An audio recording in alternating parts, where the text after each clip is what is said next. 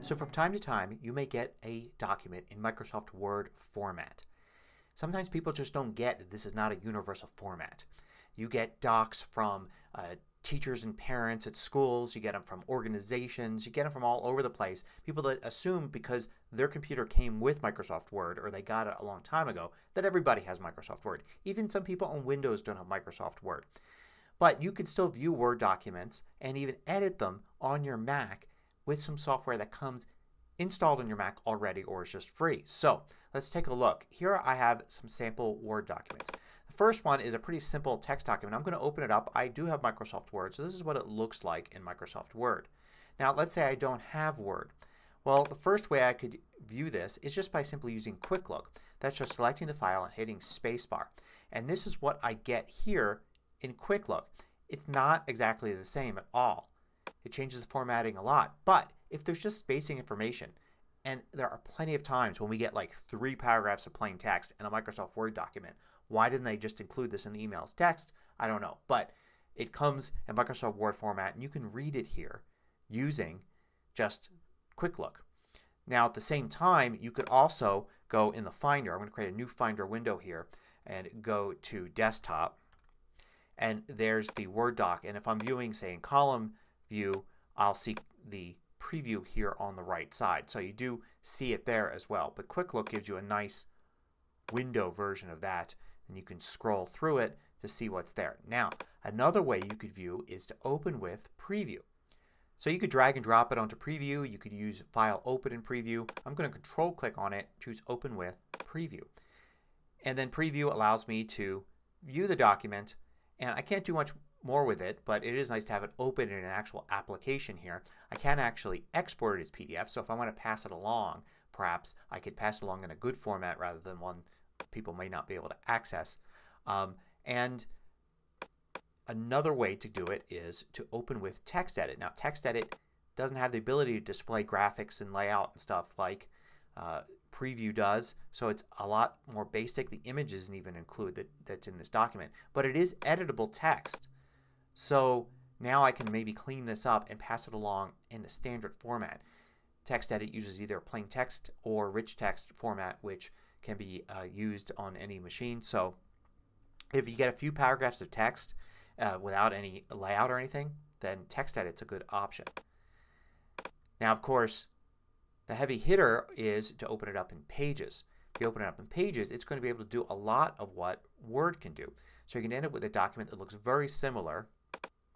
You get a little warning there that things may look different, but in the case of this document it actually looks very much like the Word document. There's not that much that changes in here. So if you need to actually edit the document and you don't have Word at all, this is probably your best bet. It may make some changes, but at least now you have a real document. You can make changes to it. You can insert images. You can move layout around. And when you're done you can actually export it back to Word format. So that's a huge advantage for Pages. Now let's take a look at how these other documents fare. With this document here I'm going to open it up in Word. You can see here it's got lots of images and layout and things like that. So let's compare that to Quick Look. Press the space bar, you can see it really messes up a lot of it, but some of it's okay. So at least you can see the images and you can see some of the text. Opening it up in TextEdit, of course, is going to just give me some plain text, and it's actually going to kind of break things up, trying to do a little bit with the table layout that's inside there. But you can get to the text. So if that was what you wanted, then TextEdit will accomplish that. If you open it in Pages, it's going to come pretty close. You can see how it even gets the top right. Really looks pretty good. You can kind of continue working on the document here in Pages. Now let's take a look at this resume here. So this looks great in Word. If I were to use the space bar to bring up Quick Look, you can see it breaks it a lot. TextEdit is going to look pretty bad. But I can still get to some of the text. In Pages,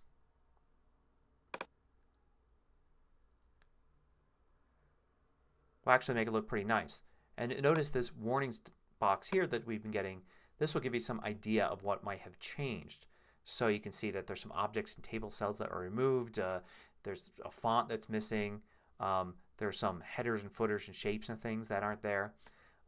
Form components. So there's a bunch of stuff. But despite all that, this doesn't look too much different from this. You can get the general idea. Now, of course, the ultimate way to view a Word document is to actually use Microsoft Word. And you can, of course, get Word for Mac. There's still some people on Mac that don't realize this, but this has always been true, or at least true for decades. And you can actually find it in the App Store. You go to the App Store now and you can actually find Microsoft Word there. Now, it looks like it's free. It's not free. Now Microsoft Word uses a subscription model. So you need to actually buy a subscription. It's an annual subscription, and that's how Microsoft and Adobe and lots of other companies sell software, based on an annual subscription, and you get all the updates automatically for free.